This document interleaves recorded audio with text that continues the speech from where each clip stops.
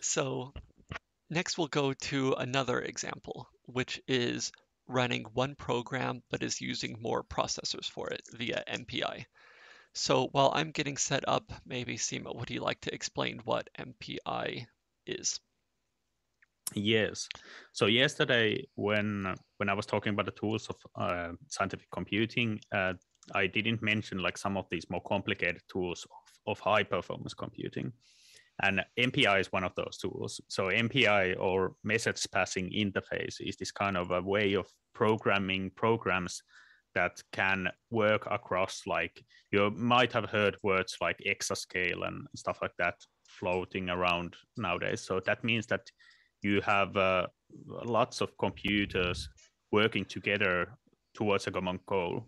So if you think about, for example, like weather models, like if you have weather forecasting every day happening in all around the world in these big clusters, what they are doing is that they have a physical model that is really big, lots of data points, really big physical model, and then they simulate the weather in this kind of cluster, and they do it for multiple different initial conditions, and they get like an ensemble forecast out of it.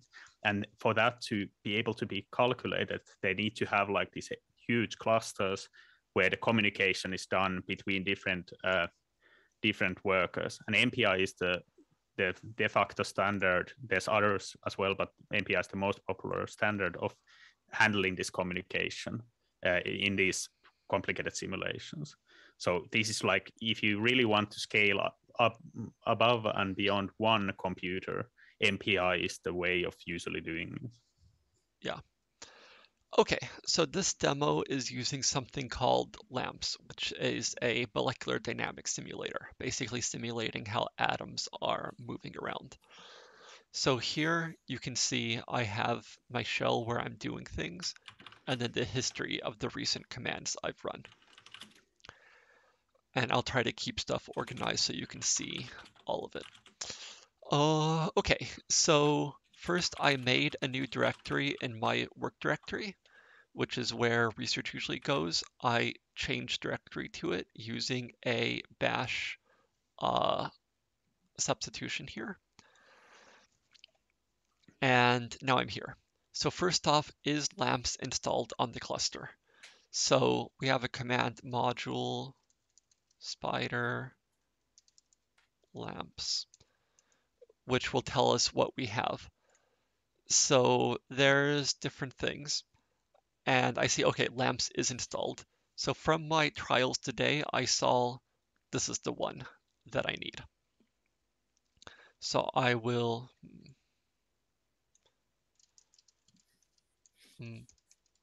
so case matters here. So I load the capital lamps one.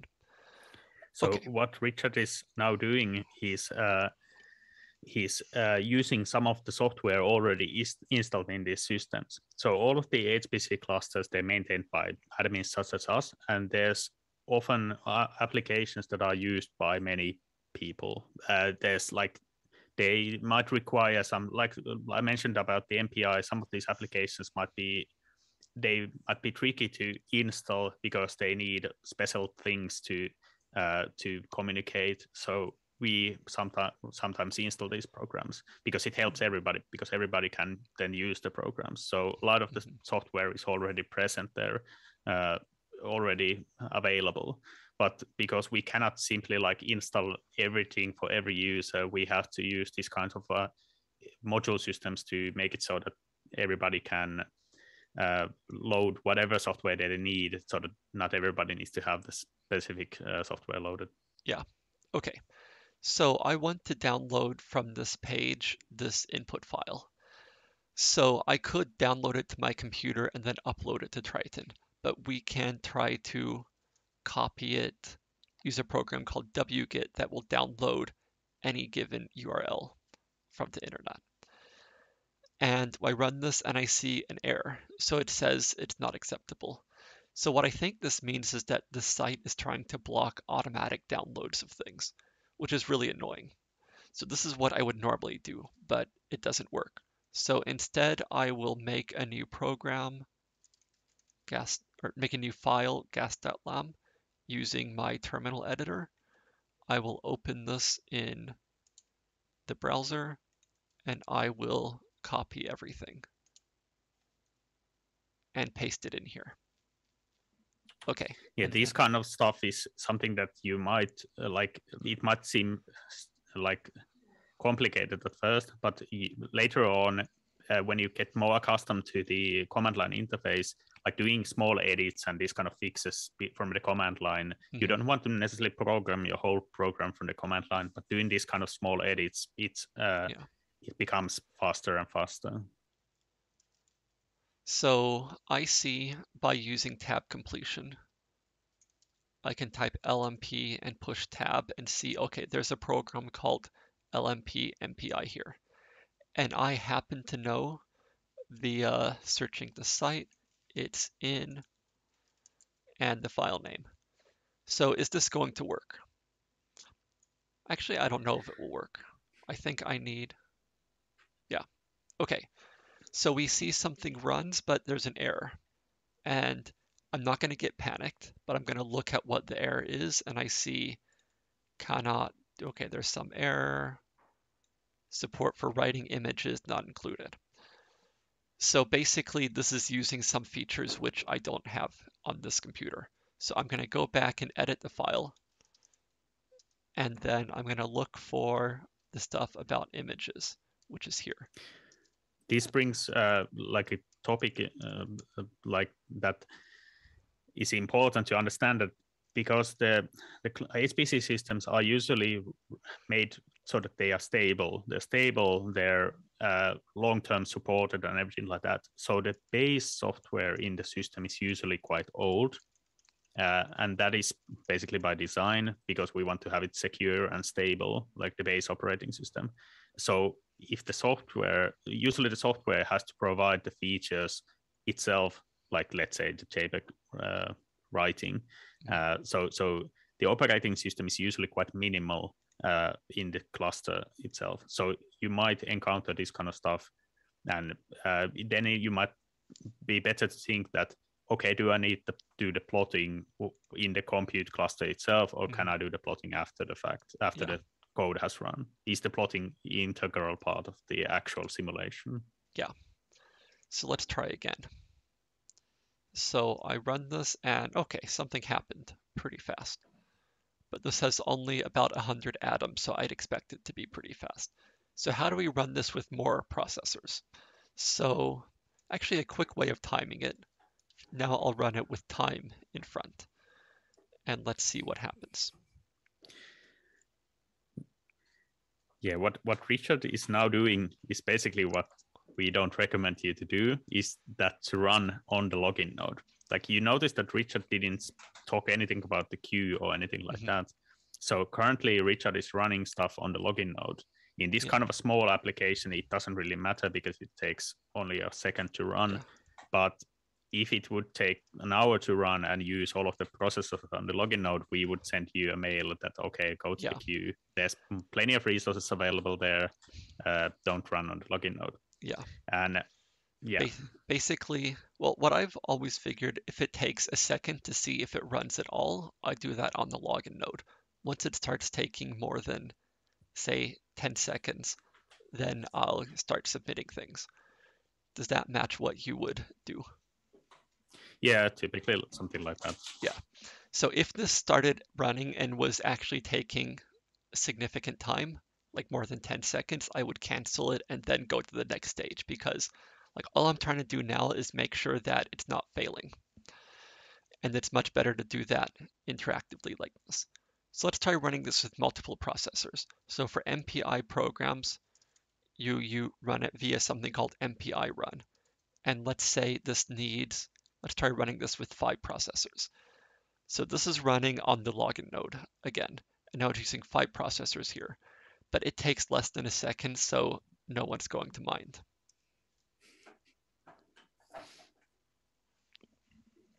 So okay, so I've established that it can run with MPI and actually doesn't crash.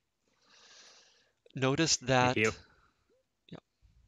yeah, here we see that the time actually increased because the problem is too small for any benefit from the parallelization. Yeah. In a real case where the situation might be that you want to run a 1,000 times bigger system, then you actually start to get benefits. Yeah. Do you have any helpers who can be answering questions on HackMD? Ah, yes, there they go. Okay, so now we need to do the real thing, which is make this submission script, just like Simo had as the demo. So I will use the editor Nano because it's nice and simple to make something called submit.sh. So our initial boilerplate, so the actual code will be module purge. So I like to purge all the modules and reload to make sure the environment is what I expect, because mixed up environments is one of the worst possible things that can go wrong. And now I can copy my command here. Well, let's see, it started like this. So we don't need time because Slurm will time it for us. And instead of MPI run, it's srun because this is inside of Slurm. And we don't need to tell it the number of processors because we tell Slurm that directly. So if we go up to the start, we start giving it the parameters. So time is 5 minutes. You have an extra exclamation mark. Yes. Mem And the is equals is missing. Is equals needed in the long option method. Yes. Well, this needs a very small amount of memory. And now how many processors do we use? Let's try 4. 4. Actually, so before we go too far, okay, let's leave it with 5. So I'm going to go to Nano and edit my input file. And we need some more atoms here. This is too small. So I'm gonna increase the number of atoms and increase the box size to make it larger. Maybe I'll also have it run longer, which I believe is at the bottom here. Yeah, okay. So we will exit and save. Yeah, so again, it's so much faster to be editing these small files directly on the cluster like this. Okay, so are we ready to submit? You can try. Like, Yeah, nothing wrong with I trying. mean, something might go wrong, but if so, we'll fix it. So I use sbatch, and it says submitted batch job, this number. And if we do slurm q, we see it says it is running. Okay. It's nicer if this is longer. And we see, okay, it says it's pending. And if we test again, now it says it's running. And here's the node that it's running on. Someone had asked that. Okay, it's still running.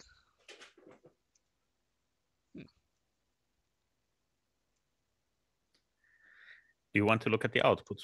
Yeah, okay. So if we do ls to list the files in the directory, we see there's log.lamps and slurm output. So this is the job ID of what got submitted.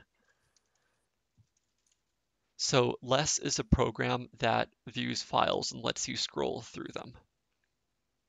And if I scroll down, okay, yeah, it's going. So it's about this far so far. If we look at log.lamps, then we see, okay, it's basically the same time. the same thing. Same thing. Yeah, so it's like in this, we'll talk tomorrow. We'll talk about different parallelization things, shared memory, MPI, parallelization. So there's differences between like different codes use different parallelization features, and some, like we talked yesterday, do not necessarily use any parallelization at all. So maybe the array jobs would be fit better to them. But like what Richard is showing here, it's nothing magical what you need to do. You usually need to specify what you want the computer to do, and you give it the requested resource requests, and then you get what you want. Yeah. And now I think we are good to go and start Yeah. running our first jobs. Well, I wanted to I would show, guess. there's a few more things to show here. So we've got Okay. I run Slurm history 1 hour to show my latest jobs. And I see here this is the same job ID, the script, what ran. This tells me the amount of memory it used. So I guess my 100 megabyte request was about good. It shows me how much time it ran. It shows me how much CPU time it used and what well time it used. How many tasks were running, and finally what node it ran on. And there's one final thing to look at. So let's take this job ID and let's look at SF of it. And this tells us the efficiency. So through the stuff, the important things are CPU efficiency. So we see that it was able to use most of these CPUs. If I had run this and I had said it used like 5% of CPU time or 50%, then I would know that this code doesn't really work well for many processors. And then again, there's memory efficiency. So I see it used actually more memory than I requested because Yeah. each of the 5 things used that 47 megabytes of memory. So I actually need to increase the memory, or in reality, use the option memory per CPU 100M, like this. Yeah, so now I think that's done with the demo. So this is Mm. what you'll be able to do by the end of the day tomorrow. But what we don't provide you is programs that work like this. So it's up to you to determine, does the program actually work in parallel, and then how to make it run. Yeah, we will of course, like, you can join us in the garage and or ask in the issue tracker and places like kind of what works and what doesn't. But like, yeah, like usually the workflow is quite simple. Usually you have something you want to do, you go to your cluster, you check the program that you want to use, you write something that tells the computer how to do run the program that you want to run.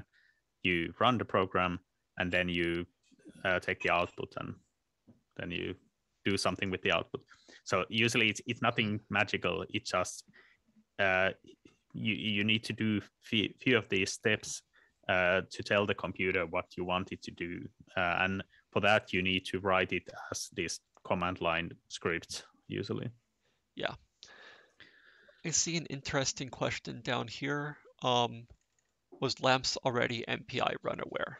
So yeah, this was basically built in a way that um, Slurm knew about it, or it knew about Slurm and all that kind of stuff, which is not Mm. a obvious thing.